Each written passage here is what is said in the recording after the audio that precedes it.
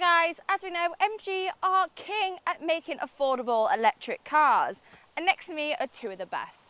Now we have the MG4 and the new facelift MG5, but which one of these two is going to come out on top?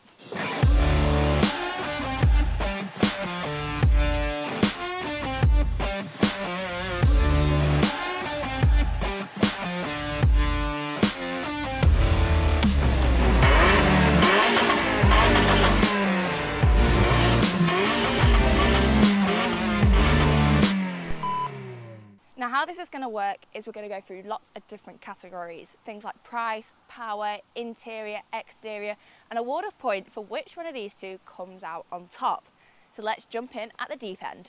First category is going to be the specs. Now the MG5 you're going to get in an SE or a trophy like the one next to me, and the batteries are identical. Now when we move over to the MG4 we get an extra option because we get an SE long range and a trophy spec, with this one being the SE. Now, purely because there's more options, the point is going to go to the MG4. Next up, and arguably one of the most important, the price. The MG4 starts at £26,000 and can go all the way up to 32. The MG5 have a smaller price bracket, but it starts at 31 and goes to 34. So the second point goes to the MG4. Like I mentioned, the MG5 comes with one battery size, a 61 kilowatt hour battery, which is pretty reasonable. Whereas the MG4 SE starts at 51 kilowatt hours, and the long range and trophy you're going to get a 64 kilowatt hour battery. Point 3, MG4. The second most important thing when buying an electric vehicle, other than range, is of course the charging time. Now these figures are from 10% to 80% on a 50 kilowatt hour public charger. The MG4 SE with a smaller battery will take around 40 minutes, with the long range trophy taking around 60. Now the MG5 is a whole minute slower, taking 61 minutes. So by the sake of 1 minute, the MG4 is going to take the point. Now when it comes to range, the MG4 SE will get 218 miles. The trophy will get 260, but the SE long range will get 270 miles. Now that's quite a lot of range for your money. And as we move over to the MG5, the SE gets 250 miles, and the trophy next to me gets 235, but I have been seeing more. But if we're going to stick to the facts of the spec sheet, the point goes to the MG4. My favourite category, power. Now the MG5 has 156 PS, and the MG4 can have 170 or 203 depending on the spec. I think that's an easy point to the MG4. Next up, the efficiency. Now the MG4 is supposed to get 3.6 or 3.7 miles per kilowatt, whereas the MG5, the specs were actually a little bit harder to find, but according to our best mate Google, it can get up to 4 miles per kilowatt. Others did say 3.6, but to give the benefit of the doubt, I'm going to go point MG5. When it comes to weight, I think the results are going to be a little bit obvious, with the MG5 being an estate car. It weighs just over 2 tons, whereas the MG4 only weighs just under 1.7 tons. Well, that actually isn't too bad for an electric car. So point, MG4. The MG5 got a significant upgrade when it comes to the looks of the facelift, and it looks a lot more like an electric vehicle rather than an MG version of a Passat. Now the MG4 though, it has these aggressive lines, and I think the styling just looks fantastic. And if you get the trophy version, you even get an epic spoiler. So even though the MG5 may be a little bit of a plain Jane, point goes to MG4.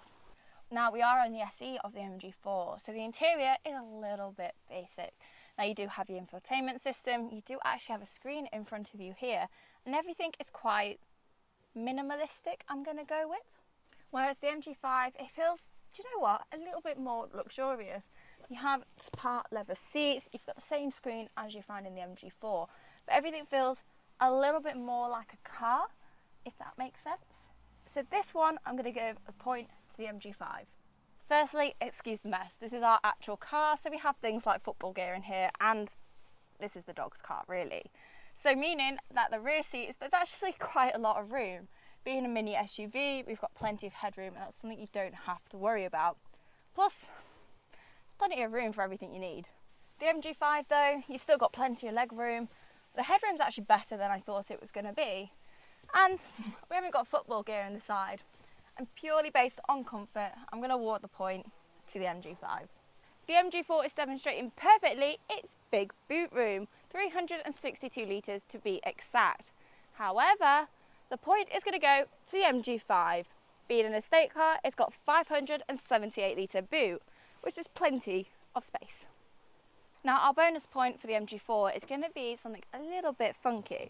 The fact you don't need a start button, you can simply just get in and it'll start itself when the key's available. Like when you do have the key, it just turns on for you automatically. Whereas the MG5, it actually has a start button.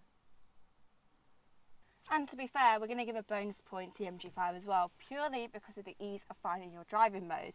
Now in the MG4, we have to find it through the screen, which, if I can find it in the driving section, it's a little bit of a faff and not easy to do every time you get into the car. Whereas in the MG5, we have a physical button that we can just press like so. And we even have one that's for the regenerative braking to make it stronger or weaker. Now that's definitely a point to the MG5 because I much prefer a button. Now I've had plenty of time to become accustomed to the MG4, especially the driving side of things. And with it being rear wheel drive, fairly lightweight for an electric vehicle and plenty of torque and power, it's pretty great to drive. I mean, I have no real complaints. In terms of grip, it has plenty, it corners lovely. And in terms of fun of an EV, if you want to have a little B-road blast, this is more than capable. In terms of regen, it's pretty strong, I quite like it. It doesn't bring you to a stop. The steering is really direct, it puts you exactly where you need to be. You can feel the rear going round if you do really want to push it, but it's nothing that is, as I'd say, dangerous. The turning circle as well in this is absolutely fantastic. It's one of the best that I've seen and I love that about this. It's so easy to manoeuvre. And what more can I say? It really is a great car to drive. It's very enjoyable, yet you can still sit back and relax in it as well. The MG5, in comparison to the MG4, we're front wheel drive, we're heavier, we've got less power. But the car's doing everything you expect it to do. It's an estate car, it's an EV, it's not designed to be the fastest, it's not designed to be the best handling, but it does everything pretty damn well. The steering feels nice, the regen is great. Granted, both MGs don't bring you to a full stop, and I feel like the MG4's regen is a little bit stronger. But I really can't complain about the drive of this. It's comfy, it's easy, it's just super, super nice to drive.